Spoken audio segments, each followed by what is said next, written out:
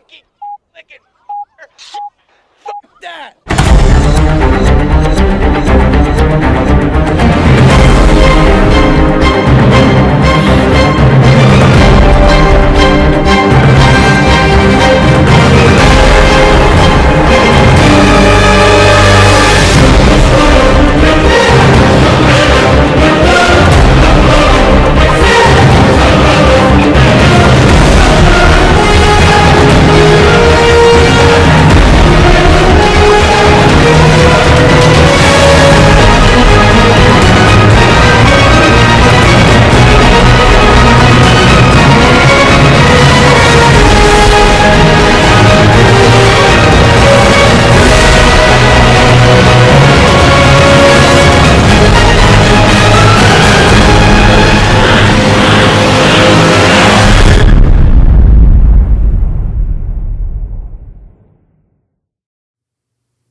Hey everyone, it's Movie Lover 120 here, and wow, just wow.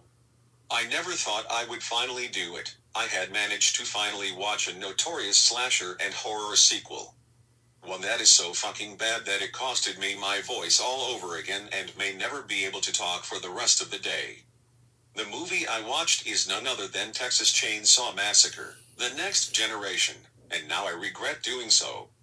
This movie is pure torture beyond belief, much worse than what Leatherface and his family do to their victims. Anyways, what's the plot of this shitfest? This is the twisted tale of Vilmer, Matthew McConaughey, and his crazy family, which includes the lovely Leatherface, Robert Jacks. They have pastime of killing and stuffing people. Unfortunately, Jenny, Renee Zellweger, and her friends run into Vilmer and his clan in the middle of the night in the middle of the woods. In developing the film, Robert Kuhn stated, "I wanted to go back to the original, and Kim did too. We agreed on that right off. And the first major thing was getting him to write the script. I raised the money to get it written, and for us to start trying to put this thing together. Then we went out to the American film market in LA and talked to a bunch of people about financing. At that point I'd raised some money, but not nearly enough to make the film. And we looked at the possibilities of making a deal with a distributor. But I knew there wasn't any hope of us making one we could live with. There never is. Kim would say, 'Hey, so and so is interested, and it might be a deal we can live with.' So we'd talk to him and I'd ask 3 or 4 hard questions, and I'd just kind of look over at Kim and he'd say yeah. Then I'd go back and start trying to raise some more money. I just started going to everybody I knew and I got it in bits and pieces, wherever." In a 1996 released documentary on the making of the film, Henkel stated that he wrote the characters as exaggerated cartoonish caricatures of quintessential American youth. Henkel cited the murder cases of serial killers Ed Gein and Elmer Wayne Henley as influences on his involvement in both Texas Chainsaw Massacre, The Next Generation, and the original The Texas Chainsaw Massacre. Even by culture. Bringing Jenny into a world in which the culture was grotesquely exaggerated was a way of bringing her to see her own world more clearly. That is to say, my intent was to present a nightmarish version of Jenny's world in the form of the Chainsaw family in order to enlarge her view of her own world. So guys, knowing this is Hellhound's most hated horror sequel ever, I was not excited to watch this movie whatsoever. However, I finally watched it and managed to get through the whole thing recently. And how was it, you may ask? Well, fuck this piece of shit hard. This is easily one of the worst movies I ever saw in my life, and such an embarrassment to one of the best horror films in cinema. Like 3, there was no reason to make this sequel at all. This I think is also the worst slasher movie ever made. It's even worse than Freddy's Dead. It's even worse than Jason Rides a Boat to Manhattan. It's even worse than Halloween Resurrection or even 5 and RZ's H2. And it's even worse than Seed of Chucky. I don't know why Matthew McConaughey would star in this crock of shit, nor would Renee Zellweger, but thankfully after this they went on to make better movies.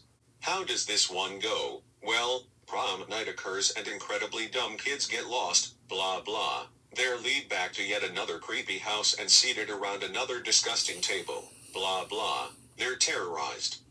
Only this time, spoiler, Actually, in this case I don't mind spoiling, as it might save you more time to spend with loved ones than watching this crud. They introduced some dominatrix male in a suit who controls everything for whatever dumb reason. I believe this was to lead into a part 5 that, thank God, never happened, much like the open-ended plot holes that happened in both at the end of Halloween 5, The Revenge of Michael Myers, and Aliens vs. Predators. One of the biggest gripes that people had with this film, which is saying a lot, because there is nothing but stuff to gripe about, is that Leatherface seems to have become a transvestite. You can almost watch the transformation in the film, which seems to me to be sort of the result of trying to make Leatherface too complex.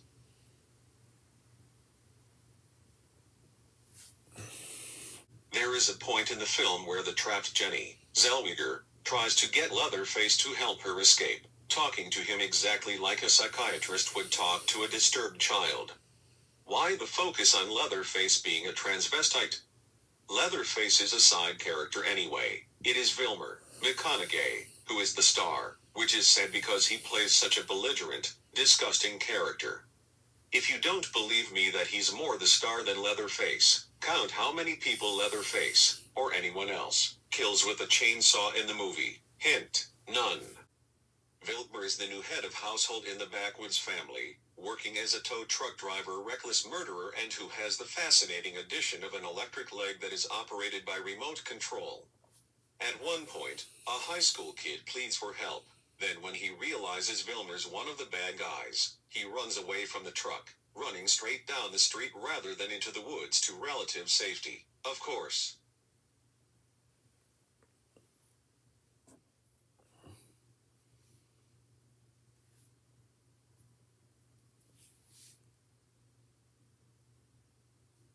Vilmer gleefully chases him down, laughing and hooting and hollering all the while, and then runs him over 5 or 6 times before stashing his body on the back of the truck to later taunt one of his little friends with. Yeah, Vilmer is by far one of the most annoying characters in horror ever. He's pretty much if Gord from Freddy Got Fingered or one of those unlikable Adam Sandler protagonists in his bad movies joined Leatherface's family. Now you guys are wondering, are there any good qualities of TCM The Next Generation? Let me tell you this short statement, NO. I liked nothing about this movie whatsoever. It was just an embarrassing shitfest in every single way possible, and now that I think about it, I don't ever want to continue talking about this film. So Next Generation, easily my most hated slasher film ever, and all Blu-rays or DVD copies of this movie can be thrown in the garbage and be burned in the incinerator at the dump where they belong. Anyway, I am done ranting on this piece of shit, and I pray to God I will never see this movie again.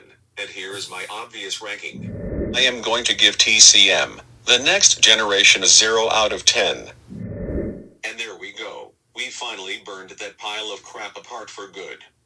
Now we only have 2 more films to go, since I already reviewed the remakes of You. Feel like checking those reviews out. And until then, that will be it for this rant. Thank you all for watching, and if you like this and wanna see more, then don't forget to like and subscribe to Movie Lover 120.